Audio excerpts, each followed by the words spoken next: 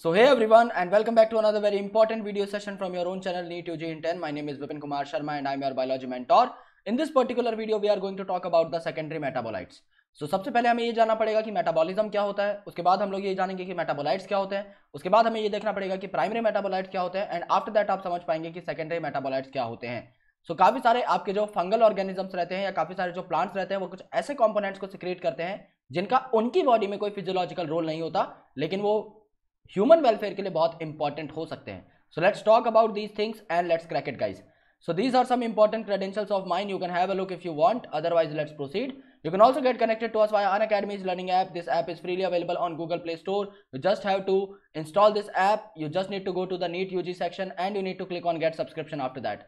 जैसे ही आप लोग गेट सब्सक्रिप्शन पे क्लिक करेंगे आपको हमारे सारे सब्सक्रिप्शन पैकेजेस अपने स्क्रीन पर मिल जाएंगे. आई रिकमेंड यू गाइस कि आप लोग 1 साल या 2 साल का सब्सक्रिप्शन पैक ऑप्ट करें. ये आपको कंपैरेटिवली सस्ते पड़ते हैं और आप इन्हें पास ऑन भी कर सकते हैं. समझ लो आप लोग 1 महीने का एक पैक लेते हो, विपिन नाम का कोड अप्लाई करते हो, 10% आपको डिस्काउंट मिलता है, तो भी आपको 5,400 रुपए पर मंथ पे करने पड़ेंगे. लेकिन इसी के कॉन्ट्रास्ट में अगर आप 2 साल का एक पैक लेते हो, विपिन नाम का कोड अप्लाई करते हो, 10% आपको डिस्काउंट मिलता है, तो आपको सिर्फ 1300 रुपीज पे करने पड़ेंगे. यानी आपकी मंथली कॉस्ट 5 गुना तक कम हो जाती है अगर आप इस कोड को यूज करते हो तो, और एक बड़ा पैक लेते हो तो. इसके साथ आपको एडिशनल गिफ्ट अगर चाहिए तो आप विपिन कोड को यूज करो, 1 या 2 साल का सब्सक्रिप्शन पैक लो और स्क्रीनशॉट मेरे सोशल मीडिया हैंडल्स पर भेज दो. अगर आप ऐसा करेंगे तो आपको 1 साल का मेरा मेंटोरशिप पैक मिल जाएगा. आपको मेरे सारे पीडीएफ नोट्स मिल जाएंगे जो कि हैंड रिटन और टाइप्ड फॉर्मेट में होंगे. आपको मेरी सारी एसेंशियल पीपीटीज मिल जाएंगी जो मैं आपको पढ़ाने के लिए तैयार करता हूं. एंड अदर देन दैट आपको मेरी सारी DPP sheets and question banks भी मिल जाएंगे जो कि आपकी प्रिपरेशन के लिए एक वाइटल चीज हो सकती है. सो अब हम देखते हैं लिटरेचर में क्या लिखा है प्राइमरी एंड सेकेंडरी मेटाबोलाइट के बारे में. सबसे पहले मेटाबॉलिज्म क्या होता है. लिविंग वर्ल्ड सिस्टम में हम लोग पढ़ चुके हैं लिविंग वर्ल्ड चैप्टर के अंदर कि जितने भी केमिकल रिएक्शंस किसी ऑर्गेनिज्म की बॉडी के अंदर, किसी ऑर्गेनिज्म के सेल के अंदर होते हैं, वो सारे के सारे मेटाबॉलिक रिएक्शंस आपके मेटाबॉलिज्म को कॉन्स्टिट्यूट करते हैं. यानी कि metabolism is sum total of all the chemical reactions that is occurring inside your body, inside the body of a bacteria, inside the cell of a fungus. तो वो सारे reactions आपके मेटाबॉलिज्म होते हैं. तो उसके अंदर पार्टिसिपेट करने वाले जो सबस्ट्रेट्स हैं या जो प्रोडक्ट्स हैं उन्हें आप मेटाबोलाइट्स बोलते हो, जो इन रिएक्शंस के पार्ट्स होते हैं. अब ये 2 तरीके के होते हैं. प्राइमरी जिनका मेन रोल है आपका मेटाबॉलिज्म के अंदर, यानी इनका फिजियोलॉजिकल रोल बॉडी के अंदर होगा. एंड सेकेंडरी मेटाबोलाइट्स जिनका डायरेक्ट फिजियोलॉजिकल रोल देखने को हमें नहीं मिलता. सो केमिस्ट्री की सबसे अच्छी बात क्या है, केमिस्ट्री की हेल्प से आप लोग क्या कर सकते हैं, थाउजेंड्स ऑफ केमिकल्स को आइसोलेट कर सकते हो फ्रॉम अ लिविंग ऑर्गेनिज्म. जैसे हमारी बॉडी है तो हम fatty acid, fat, okay, other nitrogenous bases, amino acid, proteins सबको आइसोलेट कर सकते हैं. चाहे वो छोटा एलिमेंट हो, चाहे बड़ा एलिमेंट हो, चाहे छोटा कंपाउंड हो, चाहे बड़ा कंपाउंड हो, उन सबको हम आइसोलेट कर सकते हैं, उनके स्ट्रक्चर को डिटरमाइन कर सकते हैं और केमिकल लैब में उन्हें सिंथेसाइज करने की भी कोशिश करते हैं. ओके अगर आप बायोमोलिक्यूल्स की एक लिस्ट बनाने की कोशिश करोगे तो आपको थाउजेंड्स ऑफ ऑर्गेनिक कंपाउंड्स यहां पर देखने को मिलेंगे जिनमें अलग अलग टाइप के अमीनो एसिड्स हैं, अलग अलग टाइप की शुगर्स हैं. ओके और इन सब के बारे में आपको आगे वाले सेक्शंस में देखने को मिल जाएगा. ये सारी जो चीजें हैं ये किसी ना किसी रिएक्शन की पार्ट होती है हमारी बॉडी में, इसीलिए आप इन्हें मेटाबोलाइट्स बोलते हैं. ये एक दूसरे में ट्रांसफॉर्म होती रहती है, एक दूसरे में इंटरचेंज होती रहती है. ओके इन एनिमल टिश्यू अगर आप नोटिस करोगे तो the presence of all such category of compounds is shown in table 9.1 जो कि हम डिस्कस कर चुके हैं.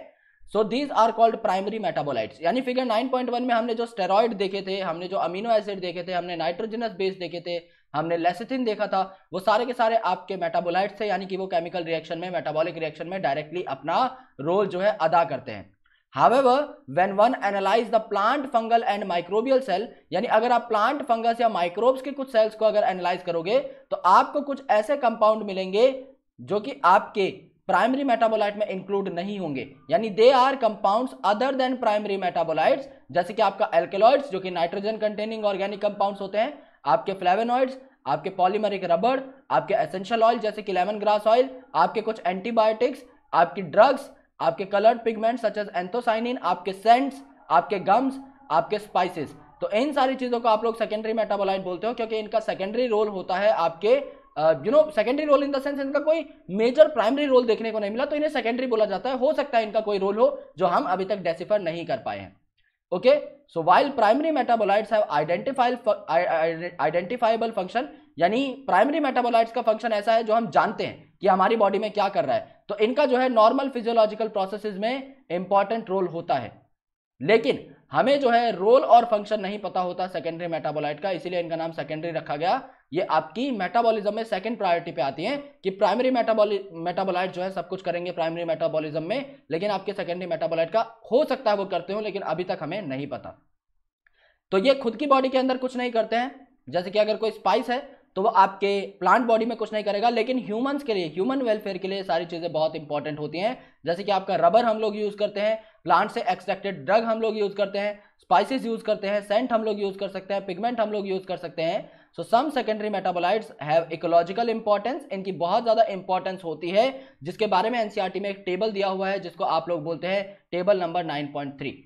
तो इस टेबल को हम लोग जो है नेक्स्ट लेक्चर में देखने वाले हैं, जहां पर हम सारे के सारे सेकेंडरी मेटाबोलाइट्स को डिटेल में डिस्क्राइब करेंगे और सारी की सारी चीजें आप लोगों की टिप्स पर हो जाएंगी कि कौन से नाइट्रोजनस बेस का कौन से आपके सेकेंडरी मेटाबोलाइट का क्या फंक्शन है, कौन से सेकेंडरी मेटाबोलाइट का आपका स्ट्रक्चर कैसा होगा और उसके इंपॉर्टेंट एग्जांपल्स क्या हैं। यहां से एक क्वेश्चन आपको गारंटी देखने को मिलता है पास्ट ईयर क्वेश्चन पेपर्स में।